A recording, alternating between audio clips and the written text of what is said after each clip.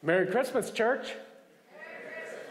I want to welcome one and all. Thank you for joining us, for making this retelling of the great and timeless story a part of your Christmas celebration. And it is a sacred privilege that we have, and the kids are going to help us tell it tonight. In fact, they're going to be doing the telling. I'm going to see this for the first time tonight. I haven't even seen them practicing yet. So we're going to enjoy. Now, I want to tell you that at the time when they're doing their program and it mentions the hymns, you're to sing along. This is an interactive celebration. And so I will remind you of that tonight. We celebrate tonight the incarnation of our God. The good news of Jesus Christ, that God so loved the world that he gave his only begotten Son, that whoever believes in him should not perish but have eternal life. With that, I ask you and invite you to join me in prayer. Glorious God, thank you. Thank you for your extreme and glorious love for each one of us, your special creation. Tonight, as we tell and retell that story, thank you for that sacred privilege. Thank you for the gift of Jesus Christ. We pray your blessing on this gathering and on each heart as we gather to receive the light of the world. Amen.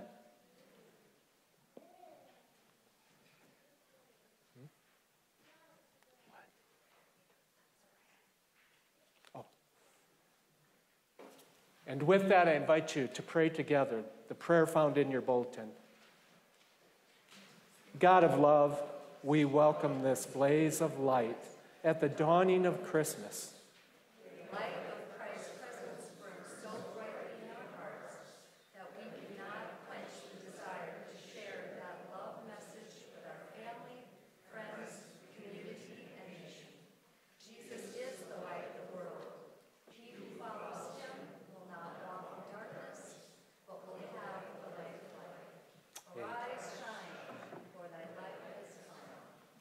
Amen.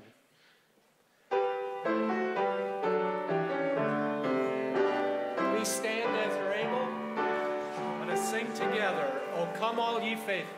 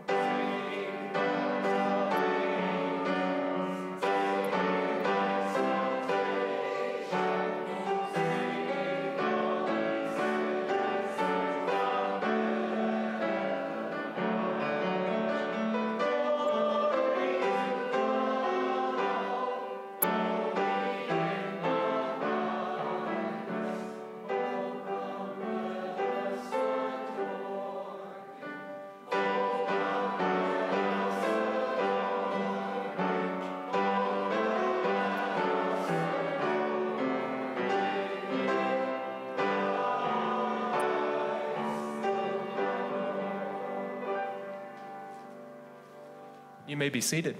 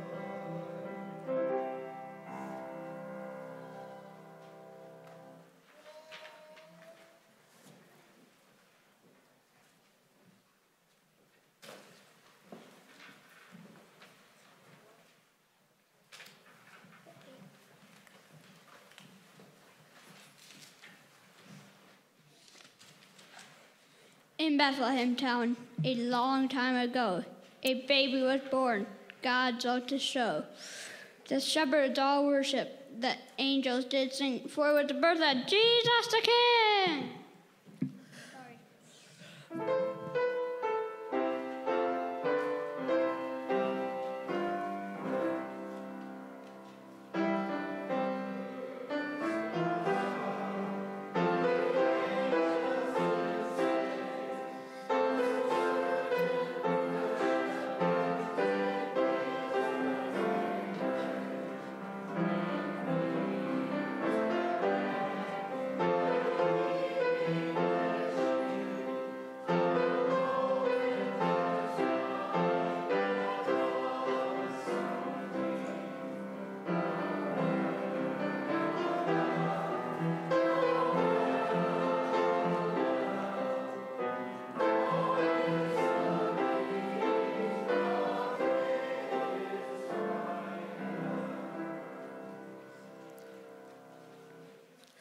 The birthday of a king? Doesn't that sound wonderful? What are you talking about? A king, you know, fanfares, crown jewels, royal palaces. It wasn't like that at all. As a matter of fact, this birth was anything but glamorous. No chariots? Not exactly. Emperor Augustus had ordered a census. Joseph had to go from Nazareth in Galilee to Bethlehem in Judea, because it was the birthplace of King David, and Joseph was one of his descendants. It was a long trek. But they must have had a chariot. Nothing like it, in fact. We're not sure if Mary, Joseph's wife, walked or rode a donkey, but she was pregnant and probably exhausted. When they finally arrived in Bethlehem, the time had come for Mary to have her baby. Uh-oh, no hospitals, I take it? Maybe I'll stop complaining about some of my less than stellar birthdays. Good idea. But even in the midst of all that dust and mud, and walking for what must have seemed like forever, amazing things were happening. It started outside the city limits, where shepherds were watching over their flocks by night.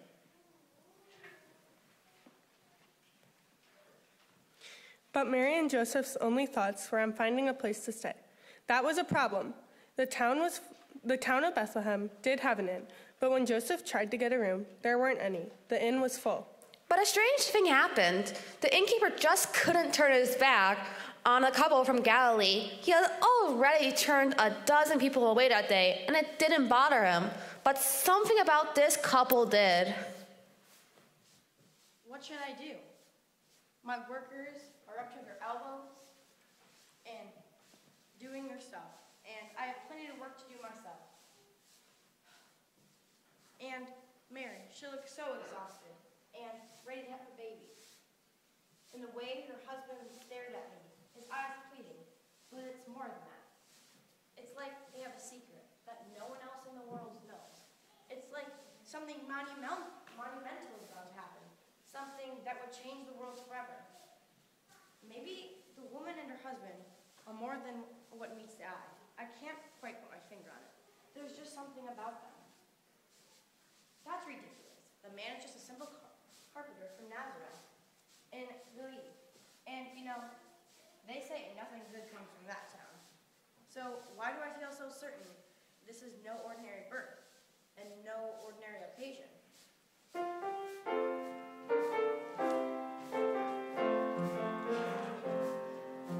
There's mystery in the air, a secret oh so rare. I only can surmise that it's a big surprise. Something in his heart, see him don't turn apart. What a day, what a night this will be.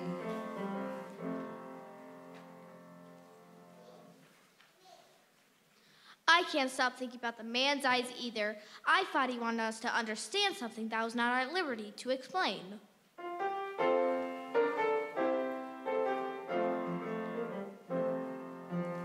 Something in his heart seemed all torn apart, yet it shone through with messages so new.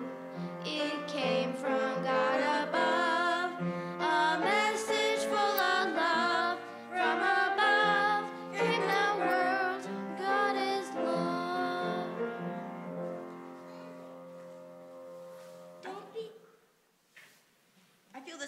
mercy to do something. They need a shelter, a roof over their heads, and a place to sleep, protected from the chill night air. But I can't turn people out to give them a room. The stable. Why didn't I think of it sooner? If I only can catch him. Joseph?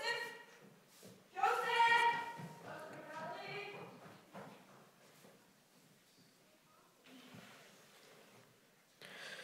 So this king wasn't born in a palace?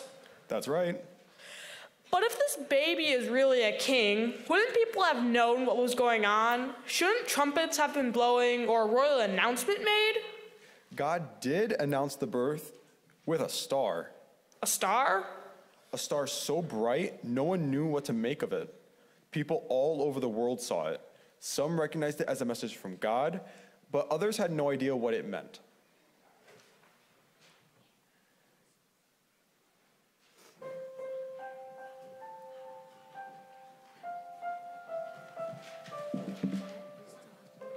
Why, it's a star. It's so bright it woke us up. I thought it was morning and the sun was shining in my eyes. But you're not a little star. You're the biggest, brightest star I've ever saw.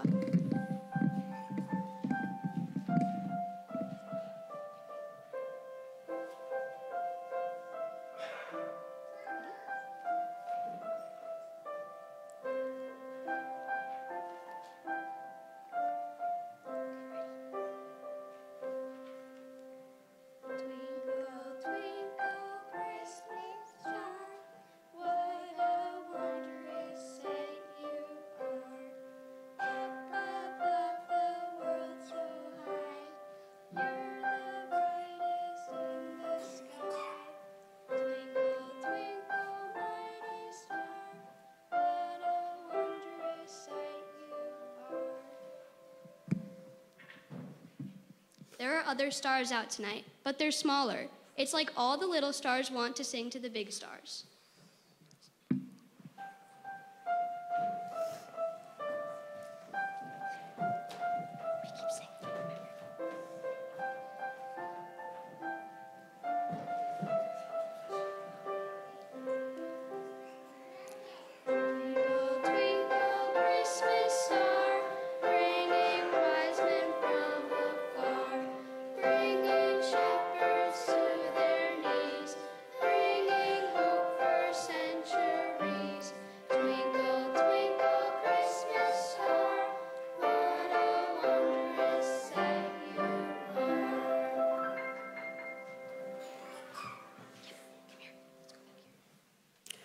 There were many shepherds living out in the fields nearby, keeping watch over their flocks at night. An angel of the Lord appeared to them, and the glory of God shone around them, and they were terrified. Don't be afraid. I bring you good news of great joy that will be for all the people. Suddenly, a great company of heavenly hosts appeared with the angel, praising God and saying,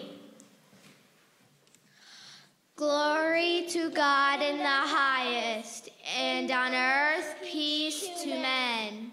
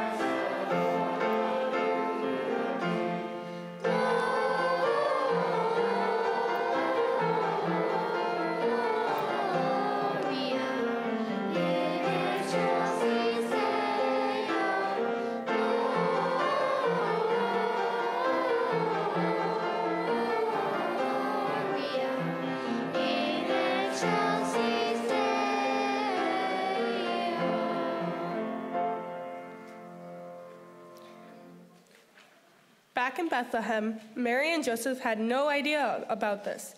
All they knew was that the innkeeper had a sudden change of heart. Let me guess, he did give them the best room in the whole place. Not quite. He did feel bad for them, Mary being pregnant and all, but he wasn't about to kick somebody out of the inn. He told them that they could stay in the barn. You're kidding. Unfortunately, no. Mary had been visited by an angel who told her she was going to give birth to a savior. At this point, she probably thought she had hallucinated. We're talking sharing your bed with a cow? And a mule, a couple of sheep, and maybe even some squawking chickens. What a mess. Yes and no. Mary had been through a lot already. She was very tired, but it's likely that she felt peace. A peace that passes all understanding when you know God is in control.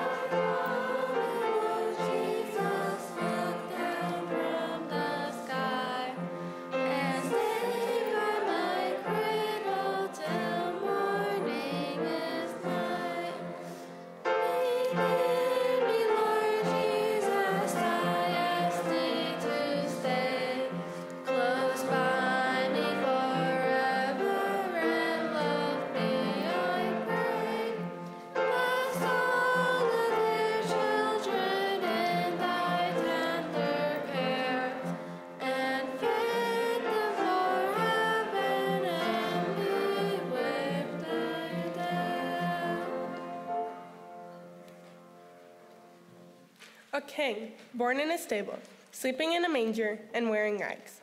Anybody who found him in the manger might have considered him a pauper. I think God made sure that didn't happen. That's why he sent the angels and the star. I think he wanted people to know that the king was real, but different. The prophets of old had predicted this night for thousands of years. Some people were wise to it. 3 wise men from the east had seen the star and followed it.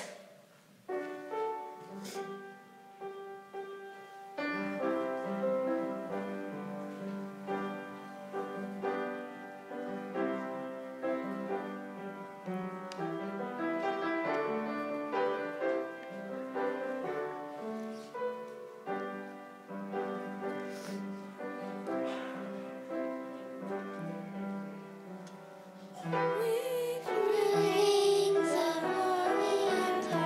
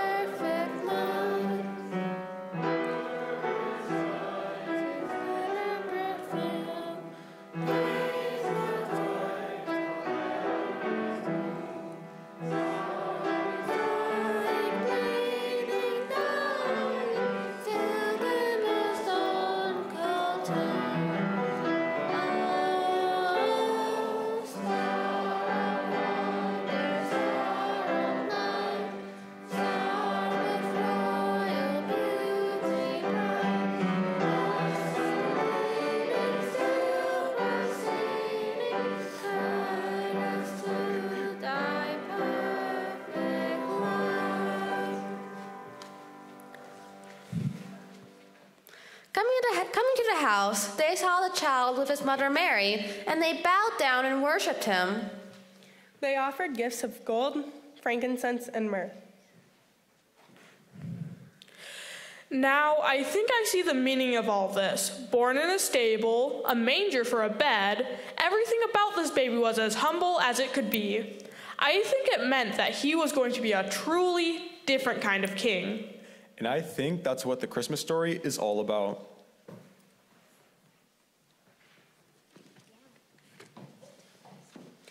This night, so tiring, so painful, so historic, and so unforgettable, shows us what royalty really is.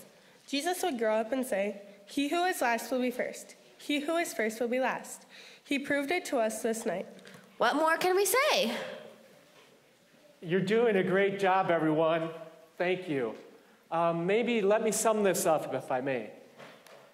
It was over 2,000 years ago that God made this amazing appearance on earth as a helpless baby. He became Emmanuel, God with us, fully human, yet fully God. He became like us in every way, except he was supernaturally born in the most natural way.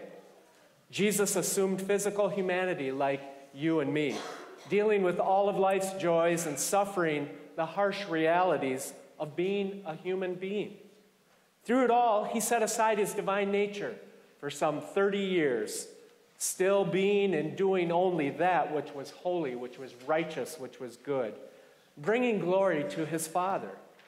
He did not succumb to human nature's temptations to sin, but remained pure, holy, and spotless his entire life, so that he might become the sinless, spotless, sacrificial Lamb of God in our stead. So apart from the early announcements by angels, the visit of foreign magi, and our other prophetic voices that spoke to his destiny in those early years, Jesus must have lived a somewhat ordinary life. Jesus took his place as the firstborn in Mary and Joseph's family. He took his place in that Jewish society and worshiping community. He honored his father and mother, and might I say, was the best big brother that siblings could ever have. He grew in wisdom and stature and favor with God and man. Jesus' devotion to his heavenly Father never wavered. He grew up with a destiny to bring about the kingdom of God and our salvation. For decades, he lived an ordinary life as a carpenter's son. But in his 30s, Jesus' public ministry began. He gathered and he taught his disciples. He preached the kingdom of God manifest in the world through him. His ministry came with authority and power and with love. Lives were changed. Hearts were changed. God was glorified. Jesus manifests marvelous signs and wonders, and he claimed oneness with God. Some believed, others scorned and hated him for what he claimed. Until finally everything came to a head. The purpose of Jesus' birth decades earlier had finally arrived. Jesus was rejected, tortured, and crucified for his claims of deity. The evil of humanity, the wicked sinfulness of the world was heaped on him as a scapegoat. The Lamb of God came to take away the sins of the world. God made him who knew no sin to be sin for us, so that in him we might become the righteousness of God. Jesus died a criminal's death, but was raised in God's victorious power. Through faith in the Son of God, with repentance and forgiveness, we can become reconciled, righteous children of God, with the Spirit of God abiding in us and making us alive in him. The life we now live, we live victoriously by faith in the Son of God.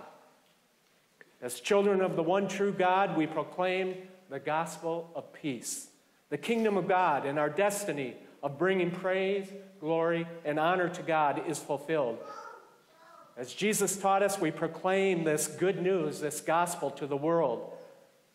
Jesus' birth is a story of God's love for the world. And we have been entrusted with that to tell the world that God so loved the world that he gave his only begotten Son, that whoever believes in him should not perish but have eternal life. For God did not send his Son into the world to condemn the world, but to save the world through him. My prayer is that Christ would be born in all of our hearts at the retelling of the ageless story of God's love for you and for me. May we, his precious loved ones, may we hear his voice and welcome him in our hearts as King. Revelation 11:15 says, "The kingdom of the world has become the kingdom of our Lord and of his Messiah, and he will reign forever and ever."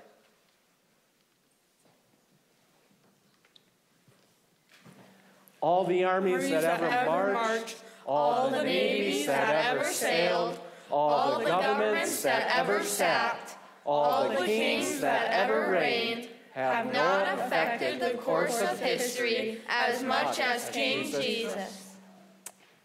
Let us sing together, "Hark the Herald," number 240. Oh, I'm sorry.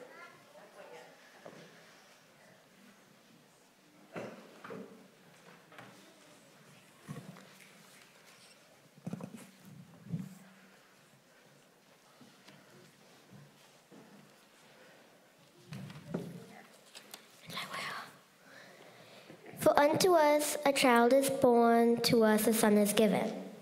And the government will be on his shoulders, and he will be called Wonderful Counselor, Mighty God, Everlasting Father, Prince of Peace. Of the increase of his government and peace there will be no end. He will reign on David's throne over his kingdom with justice and righteousness.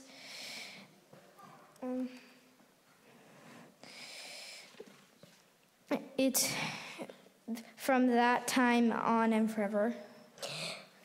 The zeal of the Lord Almighty will accomplish this. Isaiah 9:6-7.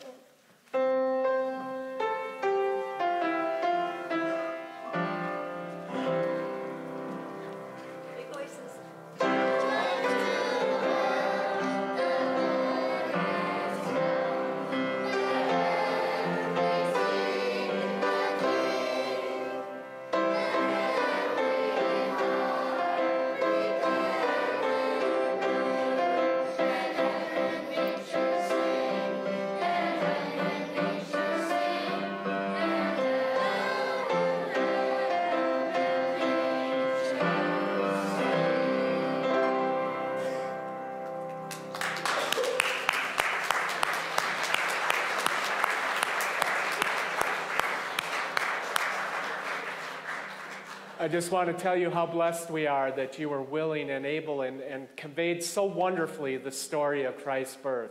Aren't we appreciative?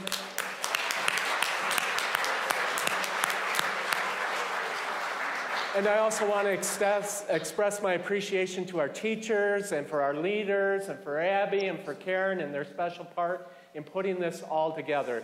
Thank them.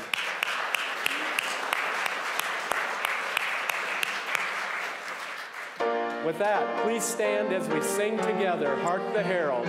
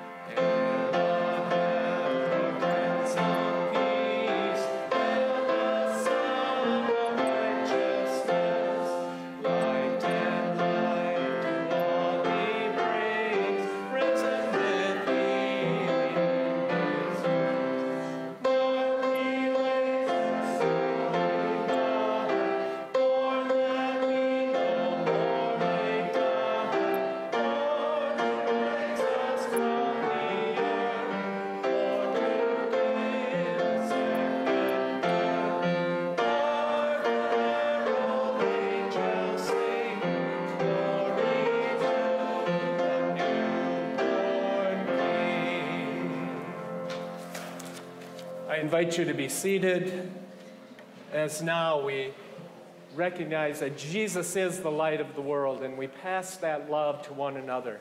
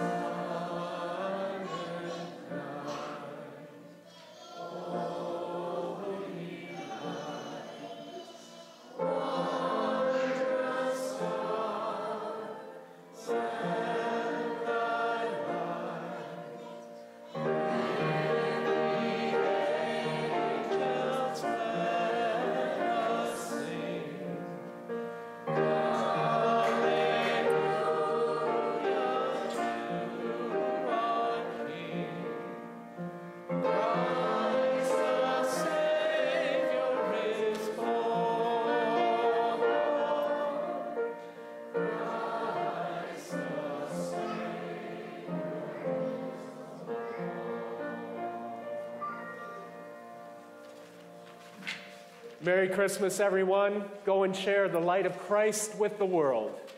Amen.